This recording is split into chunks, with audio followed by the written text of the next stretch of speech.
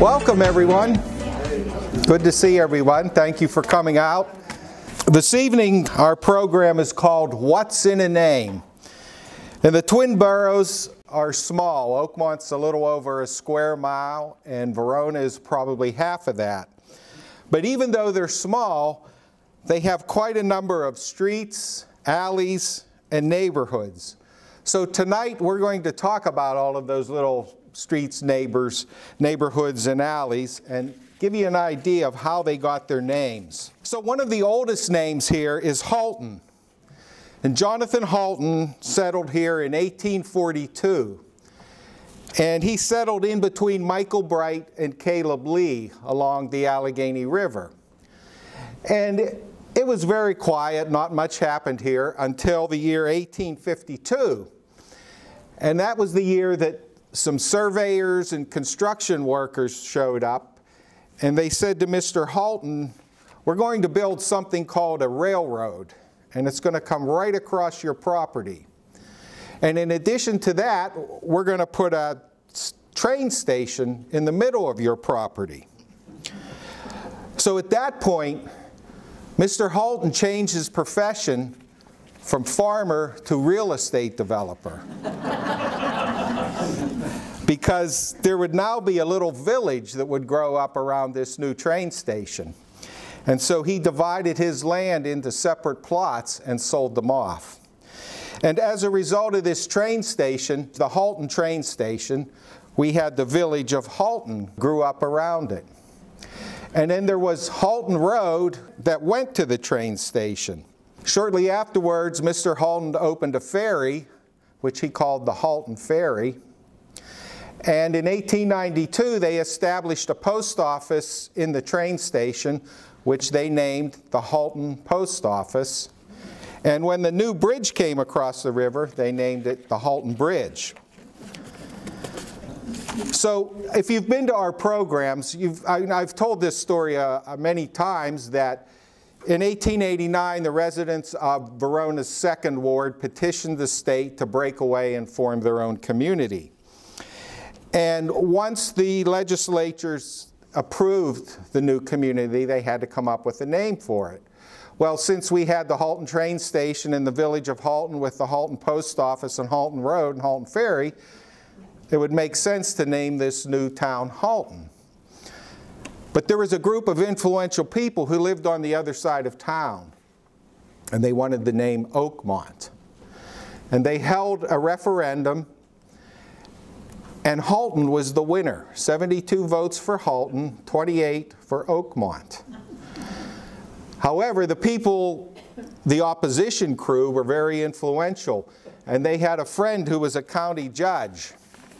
And so they went to the judge, and I don't know if they claimed early voting or absentee ballots or what, but the judge overturned the election and said that the town will be called Oakmont. So as a result of a crooked judge, our town got its name. How did they come up with Oakmont? Glad you asked that. As it turned out, one of the leaders of the opposition was a gentleman by the name of David McCargo. And he was the superintendent of the Allegheny Valley Railroad. So in that time period, back in the late 19th century, whenever wealthy people had a large home, they named it. Vanderbilt's named it Biltmore. The Fricks called theirs Clayton. We had Hartwood over in Fox Chapel. Well, it just so happened that Mr. McCargo's estate that was located out here was called Oakmont. And that's how he came up with the name. So the name came from Mr. Cargo's estate. So as we said, Oakmont was founded in 1889. It was originally part of Verona. Verona was established in 1871. In 1834, a man named James Verner purchased 400 acres along the Allegheny River, 10 miles up from Pittsburgh. And he had a farm. Well, around the same time that the railroad went to Mr. Halton, they also paid Mr. Verner a visit. And they said, this new railroad is going to go across your property. we're going to build a train station on your property too.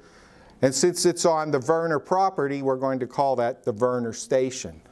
And they said, in addition to that, we're going to build our rail yards on the level plain at the mouth of Plum Creek along the river. And when we do that, there will be hundreds of people who will come here to work in the rail yards. And your farm would be the perfect place to put a little town to house these people. So like Mr. Halton, Mr. Werner retired from farming and went into the real estate development business. And he partnered with the president of the Allegheny Valley Railroad. It was a gentleman by the name of Colonel William Phillips, who was president of the railroad. And the two of them partnered and they laid out this new town. And they named it Verona. And it was a derivation of Werner because of the Verona property. Now, you know, we've heard different stories of how Verona got its name. One of the stories was that it was named Verona for Verona, Italy, because there were so many Italian immigrants who came to work in the railroad. But that wasn't true, because back in 1870, the workforce primarily was Scotch, Irish, and German. So we didn't see the influx of the Italian immigrants until later in the 19th century. So, you know, that wasn't the reason for Verona. It's also been said that Verona was a combination of two train stations, Verona Station and Iona Station. That's how they came up with Verona. But that's not the reason either. We think it was just a derivation of the name Werner. And when they laid out the streets in Verona, they did it very logically. Center Avenue ran right up through the center of town. North Avenue was on the northern side, and South Avenue was on the southern side. And then the cross streets were 1 through 4 going up the hill, and it was East Railroad and West Railroad Avenue along the railroad. So it made perfect sense how they laid out their streets. Well, one of the neighborhoods in Verona is known as Sylvan. I'm sure you're all familiar with Sylvan. That's that neighborhood located between the railroad tracks and the river. And how that came about, shortly after Verona was formed, there was a judge, his name was Arch Rowand, and he bought all that property down there between the train tracks and the river. And he divided it into 325 lots. He put in 3 streets, which he named Railroad, Penn, and Arch Street. And he named his new development Iona. And it was sort of a play on Verona. So we had Iona and Verona.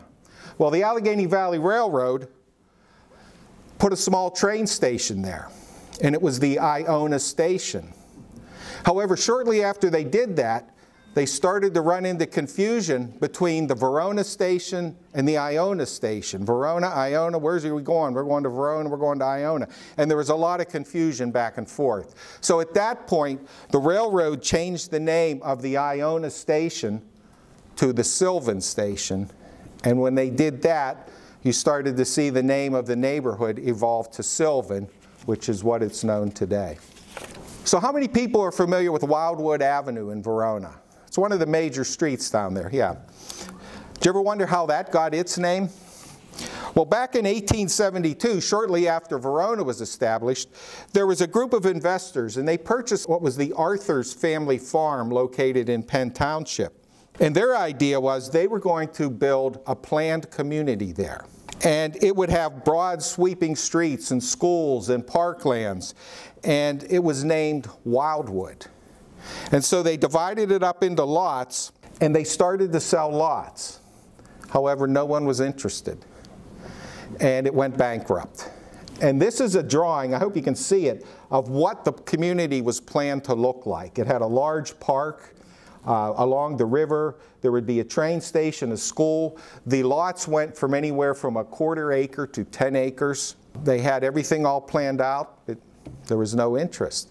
But this was about the same time they were naming streets in Verona, and since this new street was going to go to the new town of Wildwood, they decided to name it Wildwood Avenue.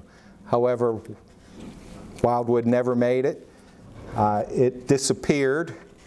However, we still have Wildwood Avenue. After they went bankrupt, the property sat vacant for about 20 years. In 1924, it was purchased by a group of investors who planned to build a golf course on it. And 2 years later, Longview Country Club opened on the property. So if you know where Longview is down there, that was supposed to be the community of Wildwood. One of the oldest names in Oakmont and Verona is Edgewater. That name goes back to the year 1860. John McDonald Crossan, he was a prominent businessman down in Pittsburgh. And he built a large estate out here, which he named Edgewater. He owned the Monongahela House Hotel. And anybody who was important during that time period stayed at the Monongahela House. Abraham Lincoln stayed there on his way to his inauguration. Charles Dickens was said to have stayed there when he toured America. And a lot of times he would bring famous people out to his estate here in Oakmont, out to Edgewater. That top left picture is a picture of his house that was located on the property. The Allegheny Valley Railroad built a train station down there, and that's down here on the bottom, which they named the Edgewater train station. After Mr. Crossan passed away, the property sold a few times. In 1917, Frank Bell built a steel mill on the property, and since it was a new company and he didn't have a name for it, he chose Edgewater Steel. And that's how Edgewater got its name. They were in business till the late 90s. In 2001, the factory was torn down and a housing development was built there, and it was given the name Edgewater at Oakmont. So that Edgewater name has been with us longer than the community has been here. There is an Edgewater mystery, and I've been trying to research this, and I just can't come up with any answers to this.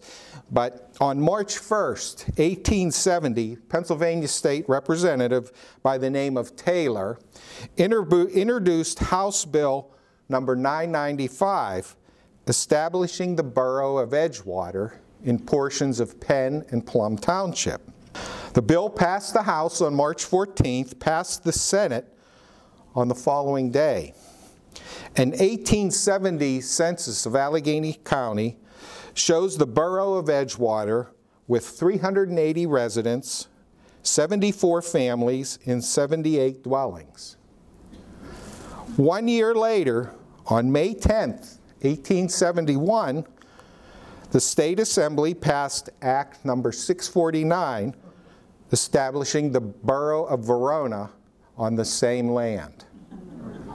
So for some reason, they originally were going to call the town Edgewater, and then a year later it was chartered as Verona. So the reason, we know not why. I can't find, I searched, I even went to Harrisburg to see if I could look in the archives, and I can find no reference to it other than these articles that appeared in the paper. So even though Oakmont is small, we have quite a few neighborhoods. Morris Estates is located on the other side of Halton Road along the river. That was originally the estate of Leander Morris, and he was a cousin to Andrew Carnegie. And he had a summer estate out here, very wealthy in the steel business. And it was really through his efforts that we were able to get this library from Carnegie. But Morris Estates is named for Leander Morris. We have the Fairways up on top of the hill, which has a golf theme. The streets are Fairways Drive, Marion, and St. Andrews. And that's all the golf being that it's next to Oakmont Country Club. Edgewater at Oakmont came from Edgewater Steel, and River's Edge, because it's on the edge of the river, they came up with that name. We also have Oakmont Commons, and that's a British theme. The streets down there are Canterbury, Greenwich, Gloucester, and New London Lane. So that's how those streets have their names. In 1871, at the time it was a part of Verona, but the streets here in Oakmont were laid out. And what they did, they laid out the street grid, and the streets running up the hill were designated with letters, A, B, C, D, E, A through J, all the streets going up the hill.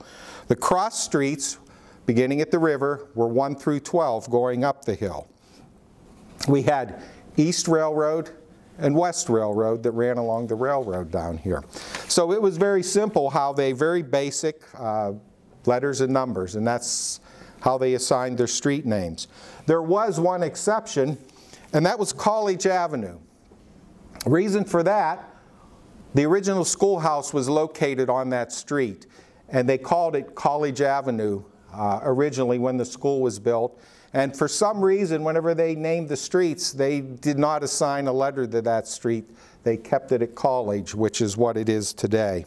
In 1903, they had a street improvement program, and at that point, they changed the streets running up and down the hill from the letters to the states.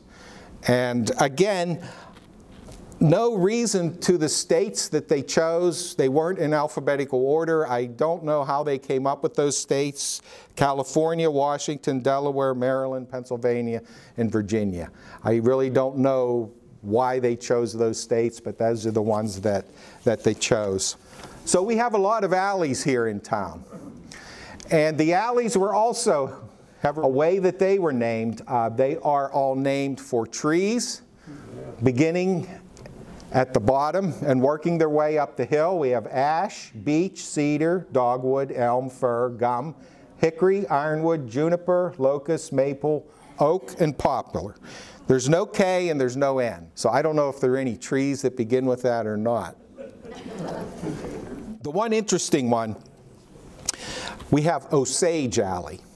And it's the alley right behind the library here. It comes down off of 4th Street and makes a turn out on the Library Place.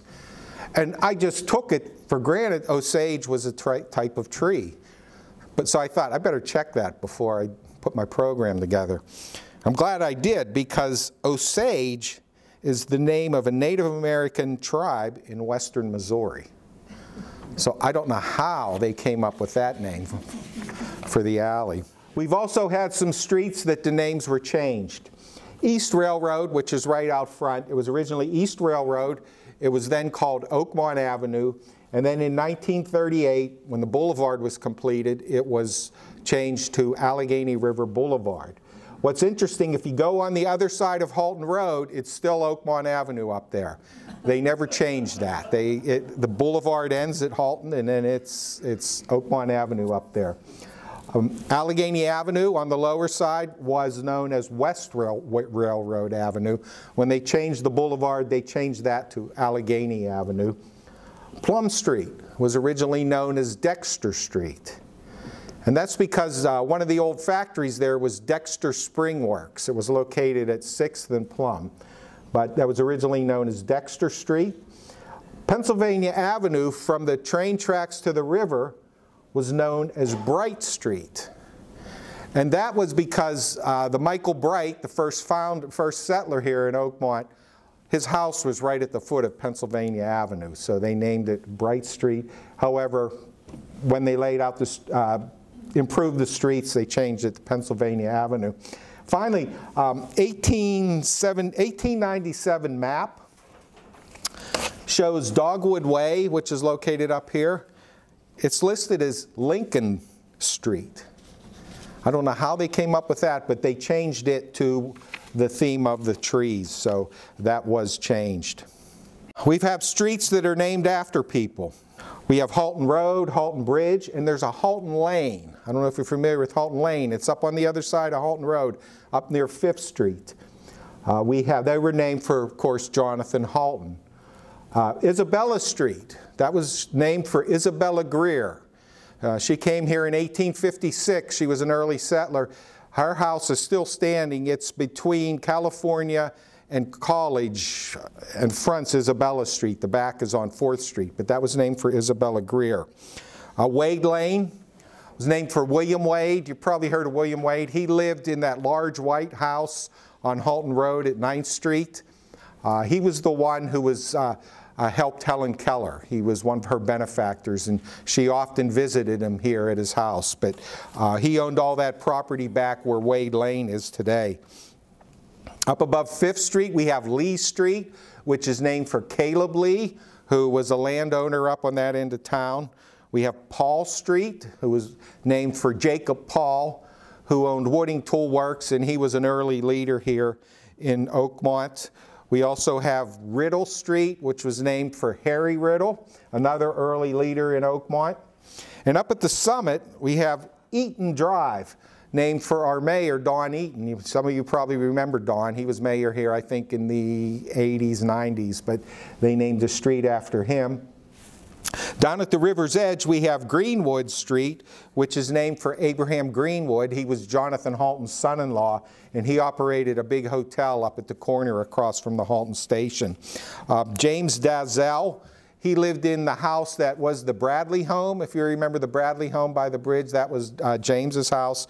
There is a Dalzell Way. And finally, we have Adeline Brown Way in front of Hofstadt's. Adeline, as you remember, was a longtime borough manager here in town. So as we name streets,